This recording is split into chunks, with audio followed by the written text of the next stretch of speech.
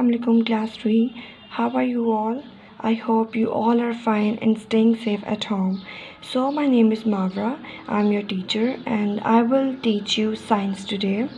In class 3, we are having the chapter what are the life processes in plant, and it is the main topic of chapter number 1. So as you can see, what we need to grow, we need to eat, we need to drink water, we have to put more nutrition in our food by taking it. So here are the important information on these pages from page number 11 till 17 we will discuss today. So here are few topics about human beings and the life processes of plants. What are the processes of plants in the life? How they can grow, how they can increase their weight, how they can move or not. So we have to discuss about these things today. First of all, now you have learned about the life processes in human and other animal. Do you think plants undergo the same life processes? Let's find out. So I water my plants so that they will grow tall and strong. Similarly, the boy is saying in this picture, my mother tells me to eat my food so that I will grow. Do plants need food and water to grow? Yes, plants need food and water to grow too. So if you will not give the water and you will not give the food, how they can make food by themselves? Because they are taking the sunlight from the sun, they are taking the water from us as we are planting the plants on daily basis. From these way they can grow.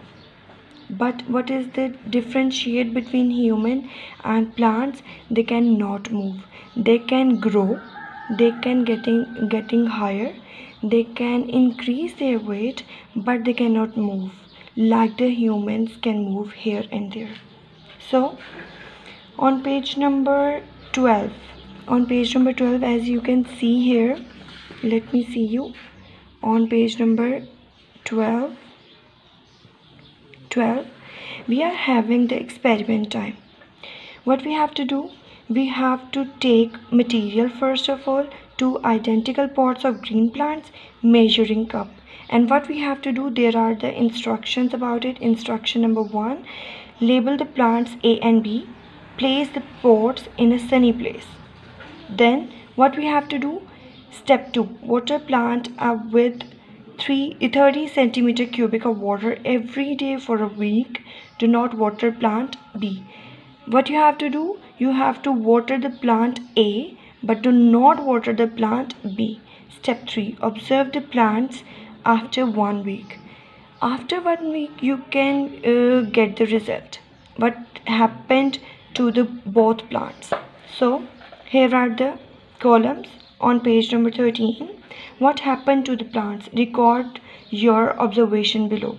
They have given you the column of observation of plant A and B. You have to write down the observation here. It's your home task, as you can do it at your home. After that we will discuss about growth. So when plants are able to make food, how they can make the food?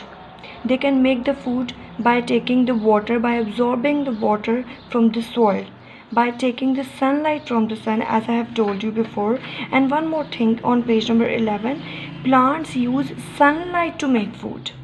As I've told you before, they contain a green pigment called chlorophyll. What is the chlorophyll?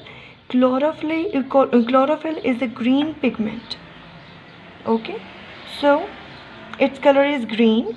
Chlorophyll traps energy from sunlight. The energy is then used to combine water and carbon dioxide to form sugar fruit. Chlorophyll also gives leaf their green color as well. So it is the basic reason of the of making the food in plants. So growth, as we have discussed about the food, how they can make. Now we will discuss about the plants movement and sensitivity. Do you think plants can move?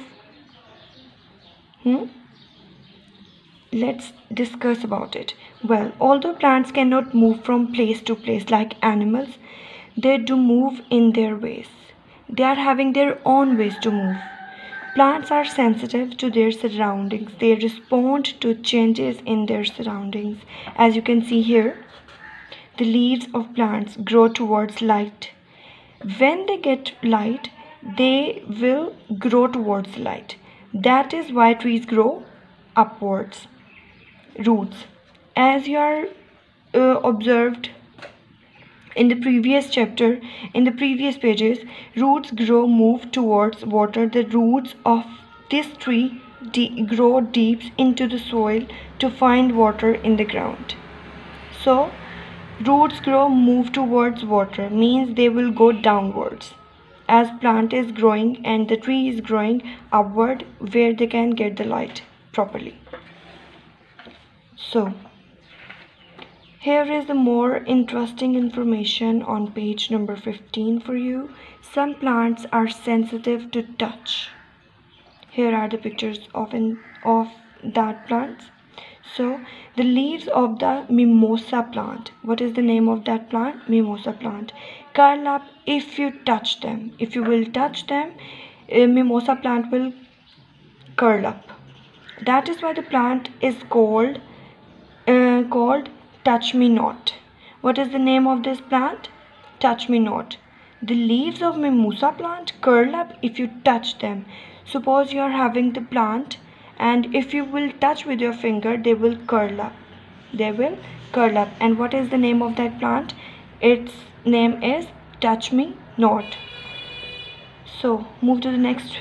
The leaf of the Venus flytrap snaps shut when a fly lands on it. As you can see, fly trapped in the leaf. You can see in this picture as well. Here is the leaf of the Venus flytrap and fly trapped in the leaf as well, as you can see here. Here is the open view of this leaf of this plant, and here are the different things are happening in this. So the fly will be slowly digested by the plants, mean plant will eat this fly. Okay, how they can eat it, how they can complete the nutrition? They are getting the nutrition by trapping the flies in this way. Respiration and excretion. Like animals, plants respire to get the energy they need. During the respiration, plants take in oxygen and excrete carbon dioxide. What they have to what you have observed here, what is the respiration?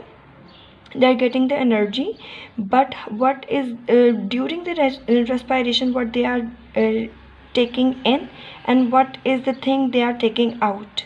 They are taking out carbon dioxide, mean excrete carbon dioxide, and taking in the oxygen through tiny opening called stomata, as you can see here in this picture. Stomata are found mostly on the underside of leaves. Where we can find the stomata? We can find the stomata underside of the leaves. On the underside of leaves using a microscope. We cannot see it by our eyes. We can use the microscope by to see it. Reproduction. Plants reproduce themselves to ensure that their kind does not become extinct. They do so in different ways.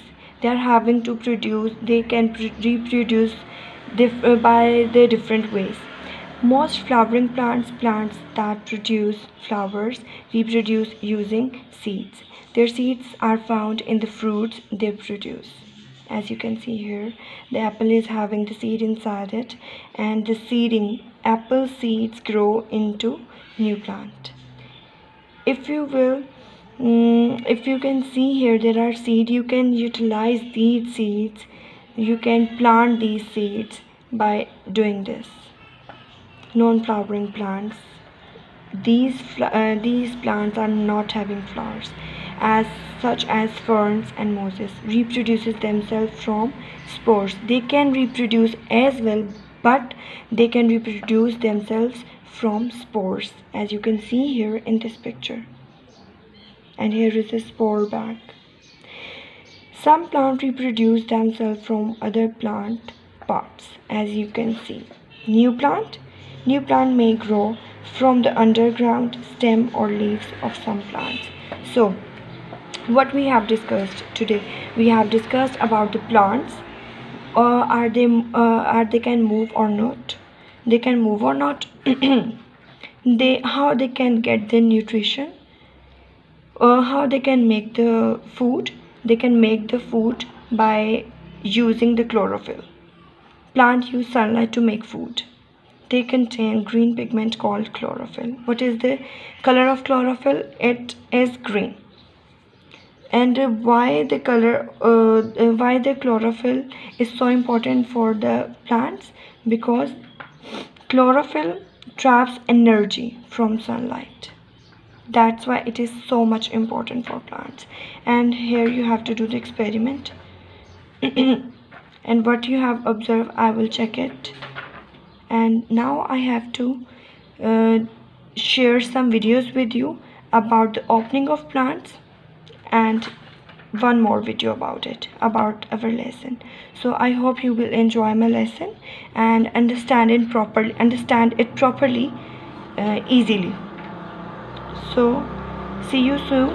Allah Hafiz.